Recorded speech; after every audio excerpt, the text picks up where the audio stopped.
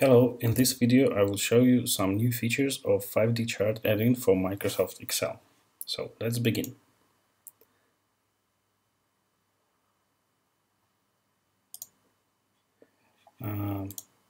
As you can see, this is the default settings of 5dchart.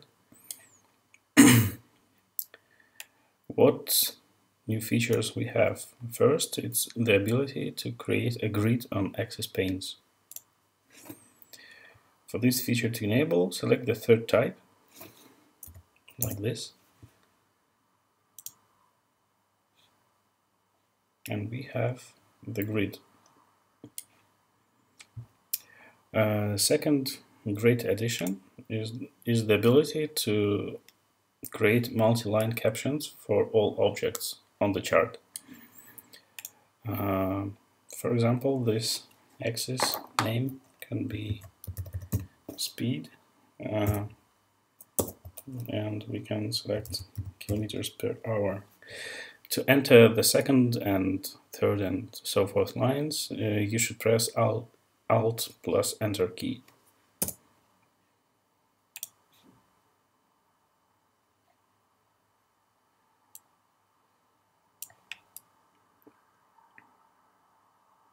So you can see this multi-line caption.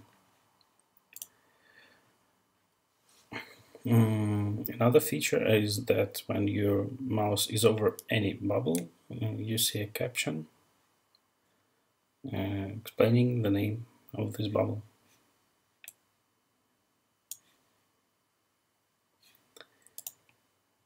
The next feature is projections with variable size.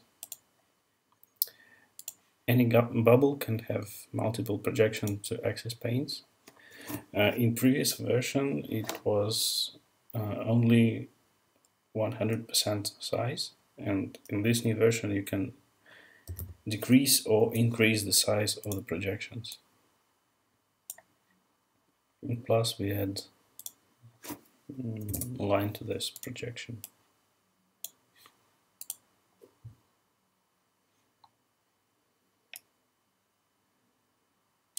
So you can see that the size of the projection is smaller, and in some applications it's quite useful.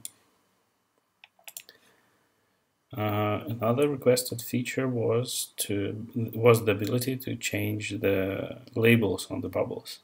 Now it's not only the number of the bubble, but also its name or value of the fourth axis size. So we can change our chart to display bubble name like this.